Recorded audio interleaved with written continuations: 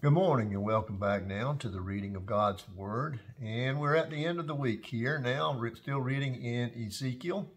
And we're going to be in Ezekiel chapters 33 through 39. Pretty busy reading right here. We'll enjoy this as you read through it.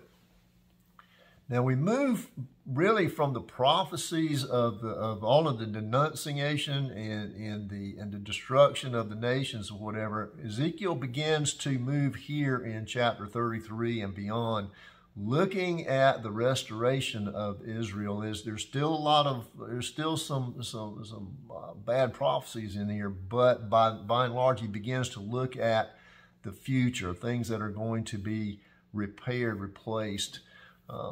Some of God's work in restoring Israel. So we kind of get this movement here towards that emphasis. And it is kind of interesting if you take a little bit of a history lesson right here.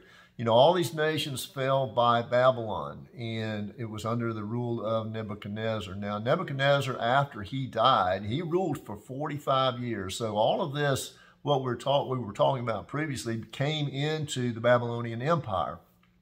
Well, after Nebuchadnezzar died, it was only about 25 years later that the Medo-Persian Empire destroyed the Babylonian Empire. Well, along with the Medo-Persian Empire, who was the king? That would be Cyrus. Remember Cyrus? He was prophesied 150 years earlier by Isaiah, who would be the ones to, after the 70 year of exile, release the Jews back to Jerusalem. So this is part of that restoration. This will be the early event of the restoration of Israel.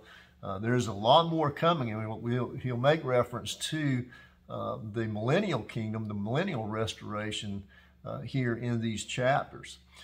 But anyway, we imagine that Cyrus would be coming along here and to implement exactly what God had said was going to happen.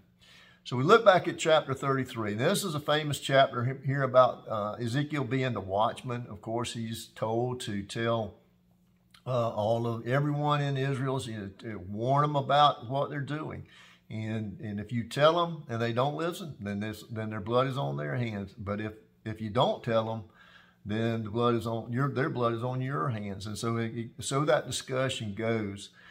But I want to pause right here, and I want to read just a few things right here in that chapter 33 to pay attention to. And here in chapter 33, verse 7, "Now as for you, son of man, I have appointed you a watchman for the house of Israel, so you will hear a message from my mouth and give them warning from me." Now drop down to 11, verse 11. "Say to them, as I live, declares the Lord, I take no pleasure in the death of the wicked, but rather that the wicked turn from his ways and live." Look at verse 12. "And you, son of man, say to your fellow citizen, the righteousness of a righteous man will not deliver him in the day of his transgression. And as for the wickedness of the wicked, he will not stumble because of the day when he turns from his wickedness." This is the messages that Ezekiel is told to give. Then look down in verse 20. "Yet you say, the way of the Lord is not right, O house of Israel. I will judge each according to his ways." Does that sound familiar? We go all the way back to chapter 18 for that every man will be judged for his own actions. So chapter 33, pretty busy right there in a warning as God begins to do the restoration here. And in chapter 34, comparison of the false shepherds to the true shepherds. This is pretty straightforward reading as you get into chapter 34, and a direct reference to Christ as the true shepherd, which will come in the millennial reign. So pay attention to that. Again, that's pretty straightforward. It is a fulfillment of the Davidic covenant too. So just know that as you're reading it.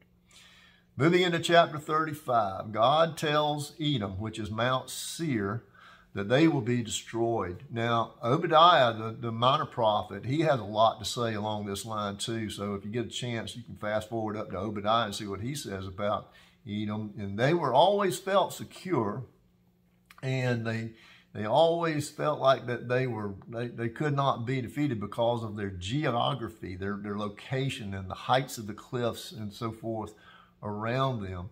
But God would overthrow them anyway. Why? Because they saw in the destruction of Jerusalem and Israel that they decided, well, we're going to get some of this land and take some of this stuff. Well, God said, no, you're not. So he pronounced then the destruction of Edom there in chapter 35. And again, chapter 36, a powerful discussion here of God's plan to purify the nation and the land. This is kind of a long discussion here, but really what he's doing is making reference to the millennial reign again, is just how much purification is going to take place, and that Israel would never again have an adversary. Everything was going to wind up. They would live in peace during that time. Very, very promising chapter right here, chapter 36. And then another famous chapter, 37, here we have the dry bones, talking about the dry bones. Can these bones live? And Ezekiel said, Lord, you know. And so it talks about the dry bones coming back and joining themselves together, and the sinew getting on to them, and then finally getting their skin. So what this is basically the regeneration of the nations of Israel and Judah, and them coming back together. It would these two nations would become one nation again, like they should be, or should have been before the divided kingdoms. And then my servant David, okay, go back to the Davidic covenant again. My servant David. This, of course, is a direct reference to Jesus coming in the millennial reign to watch over them. So all of this here, chapters 33 and then through 37, here we have a lot of promise coming back in here as far as that's concerned with the restoration of Israel. Then we get to chapters 38 and 39. Ezekiel 38, 39. I don't know, two chapters that have had more attention than these two chapters as far as prophecy is concerned, and it has to do with Gog and Magog. And we do not have the time here to go into a lot of eschatology about what this means, but it is very, very interesting when you read it. And it goes in, the hall of the scriptures as it relates to the tribulation period in the book of Revelation. This is, it ties in with Revelation and what's going on there. But now, pay attention here that in this reference, it has to do with particular area or land. And over in Revelation, it mostly has to do with the enemies of Christ. So this is a little bit different here when we talk of Gog and Magog here and Gog and Magog in Revelation here. But it is very interesting. You sort of pay attention here. Gog, of course, is the leader, and Magog is the land of whatever it is, the countries that he is leading. And if you do the research in this, and this gets into something that we really don't want to, but I would mention here that those places are all the places around the Caspian Sea, east of the Caspian Sea, and nations around the Black Sea. And so what you see right there is Russia, Ukraine, Kazakhstan, Armenia, Georgia, Turkey, and it also mentions Put, which is Libya, and Ethiopia down to the south and over in Africa. So you see this region. Now these up in the north, Russia, Ukraine, Kazakhstan, all of that, there's a lot happening right now in that area, and Russia is trying to take that entire region back over again. So that'll give you kind of a thought for there. So the short answer here is that this will be a very volatile region in this Gog-Magog issue that's going on. Going to be a lot that's going to be happening there.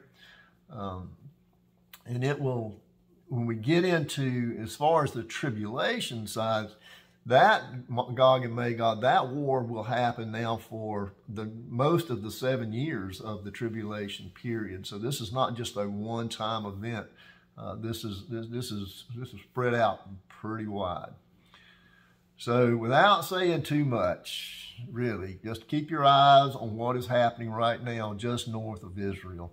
That is a very important thing. Never take your eyes off of Israel as it relates to history and events that are going to change the world. So be careful with that.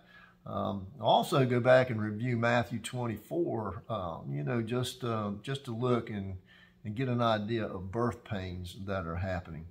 It's a very interesting time, and it is pretty interesting reading. That's Ezekiel 38 and 39. So I pray that you get a lot of understanding and discernment from this as you see these prophecies that were given and has happened, yet we have prophecies that have not yet happened. So one validates the other.